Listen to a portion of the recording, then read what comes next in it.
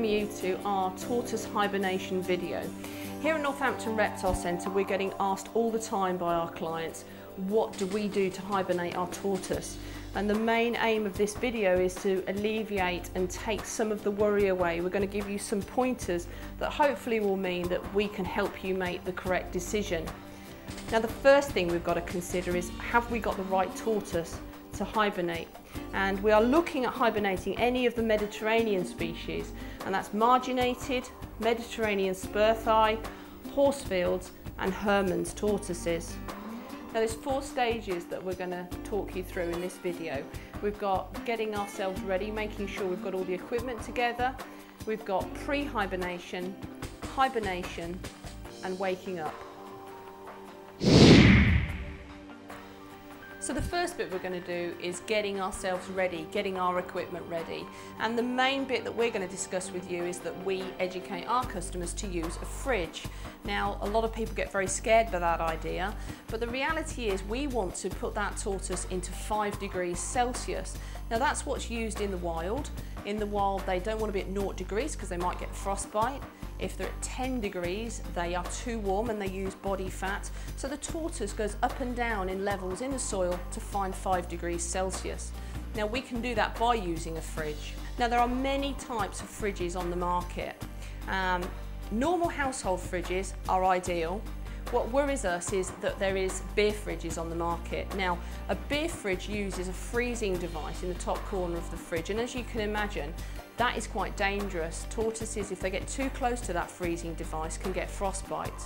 There are also now other units on the market that take away the worry. The one that we've got here cools, so it becomes a fridge, but it also will mean that it can warm up a little bit and it can make sure your temperature stays exactly at 5 degrees. And those devices are ideal if you're going to use an outside location. What you've got to remember is, if you put your fridge in a shed or a garage and then we get a really severe frost, the shed and the garage don't warm up, and then of course the tortoise may still get frostbite. So it's essential the location that you're going to put your fridge. Now, one of the main aspects of being prepared is making sure that you feel your tortoise is healthy. There's a few things that you should be doing on a regular basis anyway, and one of those is weighing your tortoise regularly. It's a great way to find out that your tortoise, if it's gaining weight, that it's probably a healthy animal. And the first signs of it becoming ill would be a loss in weight. So we need you to start weighing your animal using digital scales, because we have to be very, very accurate at the weight loss during hibernation. The other aspect is worming your tortoise. Now, we want to make sure that this little devil is wormed every year, and we want to be considering doing that in the spring. We want to make sure that the animal is clear of worms through the summer, and when we go into hibernation, there's nothing there to worry about. The other part is that all tortoises now need to be chipped when their plastron length, that's the shell that's underneath, reaches 100 millimeters. Now, we want to make sure that that is done in the spring, because we don't want any open wounds when that animal goes into hibernation. So it's just something to consider.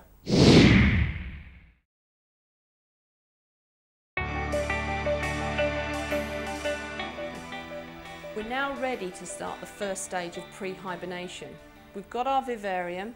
We have check that that temperature is above the 75 degrees Fahrenheit and 24 degrees Celsius to make sure that animal's stomach is working, and we're going to withdraw food. Now, it might take 2 to 3 weeks to make sure that animal's stomach is empty, but that is what we're trying to achieve. Now, we can do that by giving the animal warm baths every day. You can imagine it raises the metabolism, it takes in fluid, but it hopefully helps it pass emotion. And if we can do that on a regular basis, when we know we're not passing any more feces, we can feel that that animal's stomach is then clear. Right, now that we know that the tortoise's gut is clear, we can then, first of all, turn all the lights and the heat off. We want to find about 4 or 5 locations around the house that are slowly cooler and cooler and cooler. And that means we're not giving the animal a quick shock by putting it straight in the fridge. We're just, over the next couple of weeks, finding a cooler and cooler scenario so the animal is happier when it goes into hibernation properly in the fridge. I've talked about weighing tortoises before, but this is the most important part. Weigh your tortoise just prior to going into the fridge and keep a record of that information. The next bit we're going to do is we've got our boxes. First box should be just bigger than the tortoise. We've drilled a few holes in there, but the tortoise goes into the first box. We pack it with some shredded paper, and that makes it nice and tight for the tortoise so it can't move around, and it's very, very comfortable. And then we put that box in a bigger box with shredded paper again. Now the reason we have two boxes is just a little bit of help with insulation. For example, if your electric supply goes off, we don't want the temperatures to fluctuate too much, and it just gives us that extra bit of control.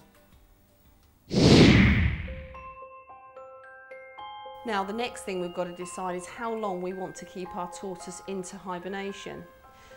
As a rule of thumb, we would say don't worry about hibernating the tortoise for the first couple of years. Get your confidence, you're weighing regularly, you know the tortoise is healthy.